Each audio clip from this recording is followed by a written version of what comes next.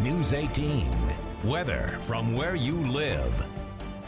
Oh, we're tracking our next storm system will affect us very early next week. Right here it is, moving into the Pacific Northwest. And this is going to race eastward, redevelop, and really form a strong storm that'll race up through the plains and bring rain and storms to our area. Now, at first, it's not going to have a lot of moisture with it because this will likely become a tropical system, tropical storm likely. We'll wait and see if it ends up being a very low-end hurricane, but this will likely make a landfall right in this zone here around Saturday or Sunday. But that will tend to kind of hold a lot of the moisture down to our southeast and prevent us from getting much rain until Monday. But this tropical system down here will provide some moisture that will help us wring out some rainfall by the time that we do get to Monday. But in the meantime, it's just low clouds around. We'll get a little clearing tonight. Best chance in the southwestern half of the viewing area.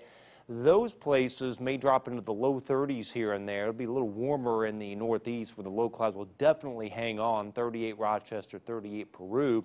And then tomorrow, a gradual clearing trend. The winds will gradually diminish too. 55 for the high temperature, with highs generally in the low to upper 50s for the area. 57 though Covington, 54 Flora, and about 53 at Logansport. Tomorrow night, upper 20s down in our south.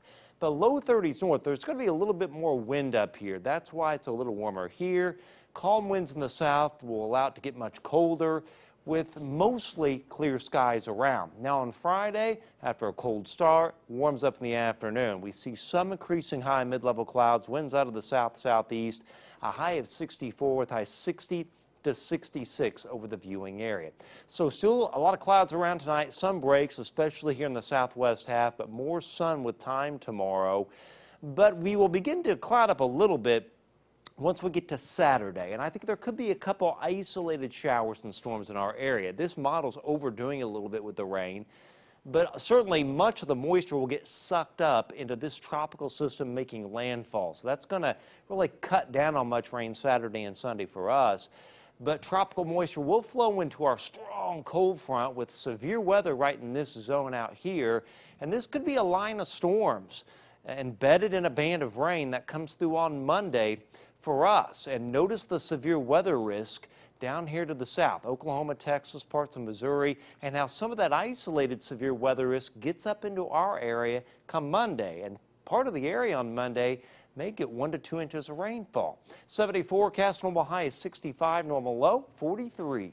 72 on Saturday, 76, nice on Sunday.